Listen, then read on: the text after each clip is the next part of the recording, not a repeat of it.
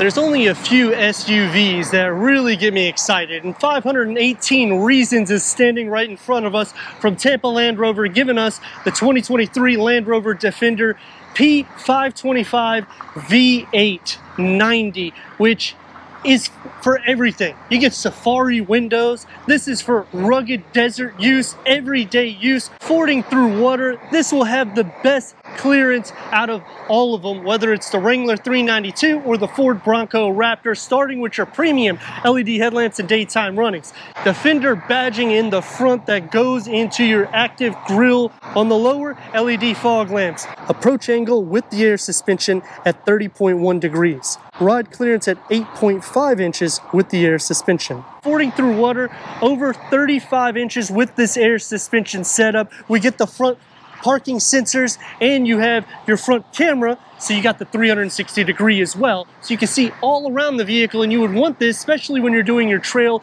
any rock crawl, anything like that. Upgraded 22-inch wheels, 5-spoke with the Defender badging, black large brake calipers with Land Rover on them. So you got all of the aesthetic cues that gives that sporty performance, and if it doesn't, you got the V8 badging right here in the gloss black. 4-way independent suspension, air suspension, and adaptive dynamics, all-wheel drive with twin-speed transfer box, electronic power assist steering, trail response 2 with dynamic program, configurable terrain response, rear electronic active differential, shark fin antenna, houses clear view rear view mirror, which where it's stationed, it's going to make it a little bit higher in the sense of actually visibility purposes when you're using it in a day in and day out, but it's nice that they still throw it in there. It would have been nicer if they maybe put it right here where the Land Rover badging is for your 5th tire. But more excitingly, a quad exhaust setup, the iconic LED turn signals that come into play, towing up to 8,200 pounds, which is the best in class comparing to any of the rivals, and you still pack performance. 5.0 liter supercharged V8 producing 518 horsepower and 416 pound-feet of torque. That's paired to an 8-speed automatic transmission, achieving 15 mpgs in the city, 19 mpgs on the highway. 0 to 60, 4.9 seconds at top speed, 149 miles per hour. The only disadvantage here is to go in, the cargo's a little heavy. You have some storage here in the door panel. This is obviously where you would be able to close it. Defender badging underneath. Tools for your spare tire. A home plug back here. LED interior lights. You could raise and lower the suspension with a 12 volt. And when you do that, you just simply hold the button and it'll raise up. And you can lower it, which is a really cool feature that Land Rover gives to make it easier for the loading. And you can see it's a very easy load space when it's all the way to the ground. You can fold these seats at a 40-20-40 split, increasing the cargo. Safari windows, a little bit easier to see in the interior with a large pano moonroof. This is the V8 Supercharged we've been waiting to get. Let's go inside, start it up so you can hear that exhaust note.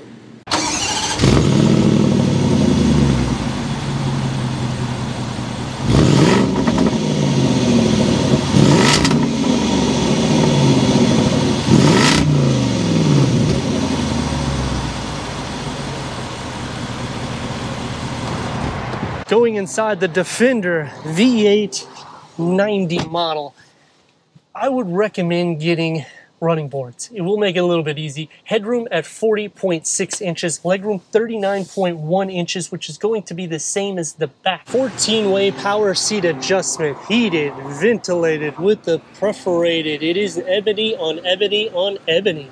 The Defender starts off with storage that is on the passenger side with a USB and a pass-through behind the Pivi Pros with grab handles, as you can see my hands going through. The air vents are going to be flat as well as the dash. 11.4-inch screen, Pivi Pro infotainment screen with Meridian sound system. It's a 700-watt system. HD radio, Apple CarPlay, Android Auto, interactive driver display, Bluetooth connectivity.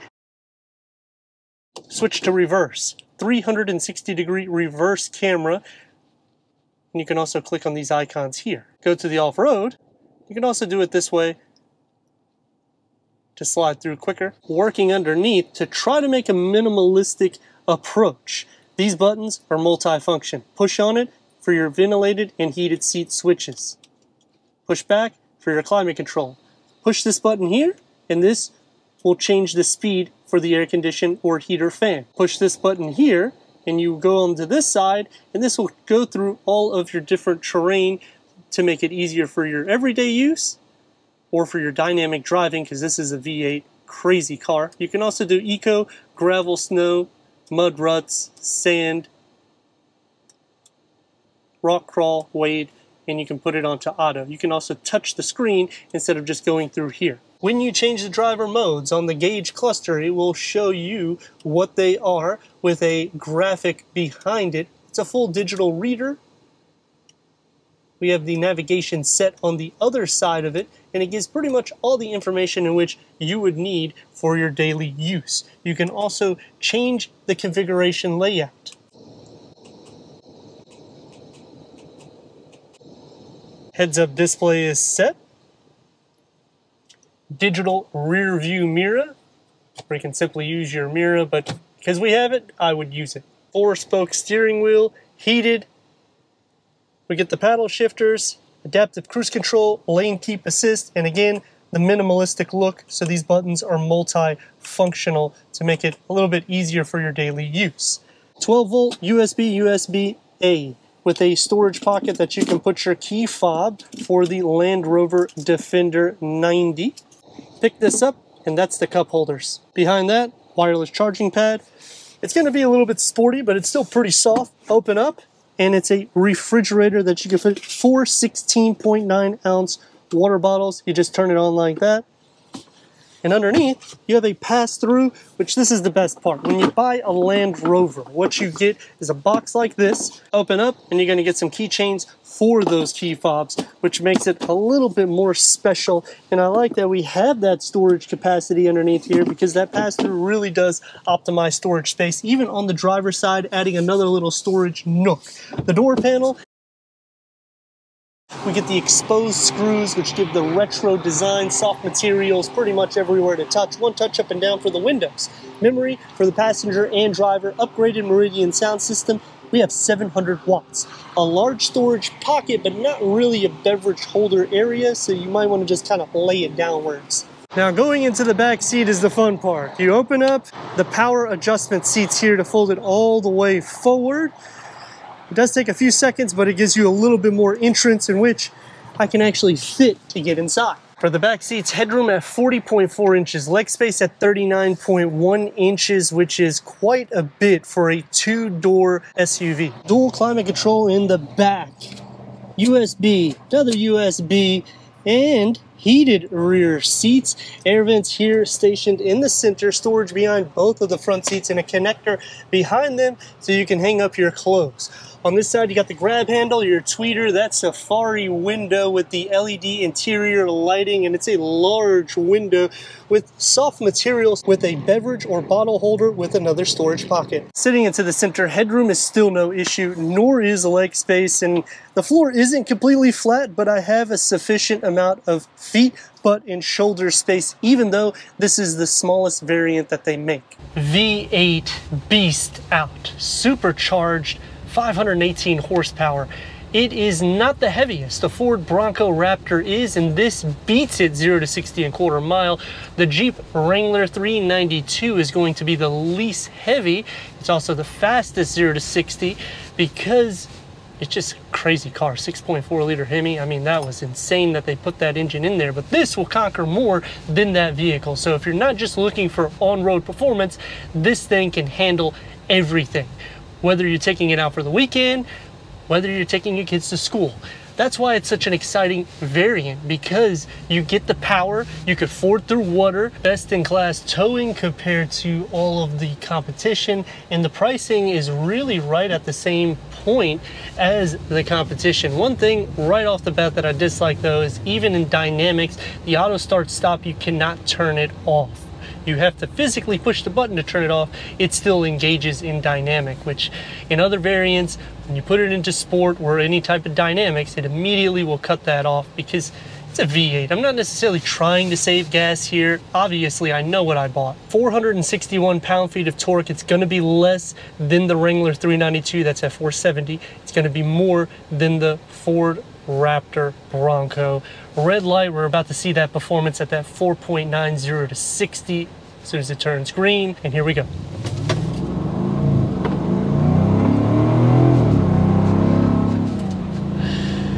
Wow.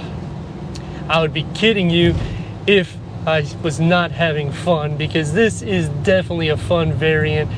The exhaust note filters in exactly the way it should. The sound deadening is amazing because this is a box. You're not going to have the same sound proof as you would in this compared to a Wrangler. The Wrangler is going to be a lot more noisy, but it's going to be a little bit more exhaust note that filters in, and it kind of should because it's a bigger V8 engine. As for the Ford Raptor Bronco twin turbo, the 6-cylinder, I just wish they would have went the other route and threw a V8 in, because this is what you get. I mean, look at this. It is awesome. And it's just enough. It's not over the top. And when people see the vehicle, they're thinking, oh, this is an off-road variant, not a big deal. This can beat regular sports cars. Now, obviously, for the price point, you would want it to go as fast as it is and to be able to conquer everything that it does, in which that's going to take me to some things I like and dislike. And we're going to start off with what I like about the vehicle. How they have configured the dash where it's so user-friendly that you can put a large documentation behind the Pivi Pro. You have charging ports on the passenger side. Everything's accessible. I would definitely option the refrigerator because I use 16.9-ounce water bottles in which I can fit 4 of them. So I'm taken care of with 4 occupants. With 5, you know what, just give them a cold bottle to start off with. The second thing that I like about the vehicle is you sit up higher than all of the rivals. This has a better clearance and an adjustable suspension because it's air suspension. And the last thing that I like is how much space we have in the back. The Safari windows and all the windows that are back there just make this thing so much more welcoming and open, and it just feels alive in the back seat. We're gonna check the turn radius and do a hard brake right here so you can see that. And turn radius, the 90 should get about 2 lanes, and it does. And let's rock and roll.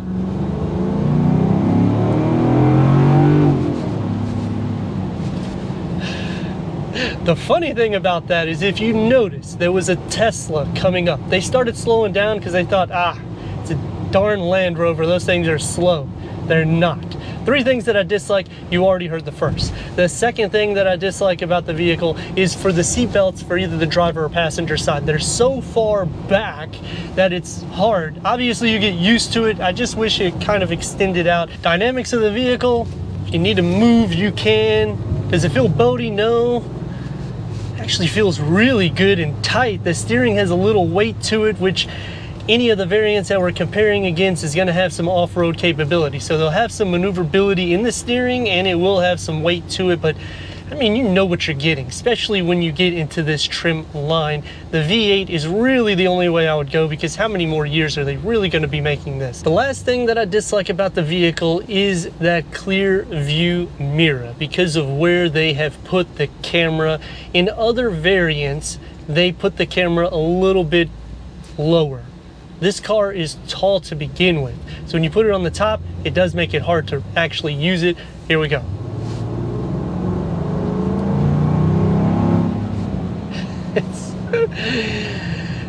You know, I don't think I'd be eco-friendly at all with the V8. I'd probably just drive it like crazy. And the same thing if I did the 392 Wrangler. That's my favorite vehicle, but this has changed my mind about off-roading vehicles because this is more quiet, it's more soft in the suspension, the seats are a little bit wider, the interior space is more open, and this is the 90. So imagine doing the 110. You have even more space and third row capabilities, and the towing is insane. You can tow a larger boat with this vehicle and not have to worry about it, and and yet this is smaller than a sports car and just as quick. Obviously the price escalates into the 6 figures, but you're gonna have the same thing when you go into the Bronco or the 392. So I don't think you're gonna be disappointed with either of the three, but I do think this one has a little bit more speciality to it, especially because it's a Land Rover and the times that we're in where they're diminishing the V8s. When you start putting all these numbers and you start sounding nerdy like me about cars, you really appreciate how the drive is and how quick it is to a 0 to 60 number. I like to thank Land Rover Tampa for giving us this 2023 Land Rover Defender P525-90 model for our car review. If you're already a subscriber, thank you for being part of the Hawkeye community. If not, I don't know what you're waiting for. Click the next video on the subscribe button, check out the merchandise website, Instagram, leave a comment and a like.